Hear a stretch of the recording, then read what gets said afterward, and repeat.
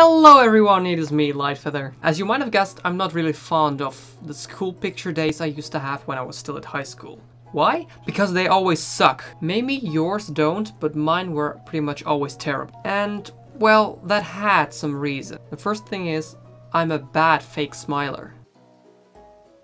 Yeah. Also, we used to have some technical difficulties which went unnoticed by the photographer for some reason. For example, when you take a picture of someone, you make sure they are in the center of the picture, right? So not like this.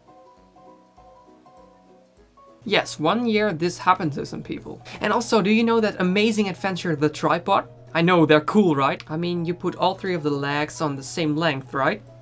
Right? Well, apparently not always, cause some people had their picture like this. And you know what's even more fun? Do you know that moment when you're watching a YouTube video and you pause the video and someone's face just looks very derpy? Well, the same thing happens when the photographer is taking your picture while talking to you. And yes, this happened to me.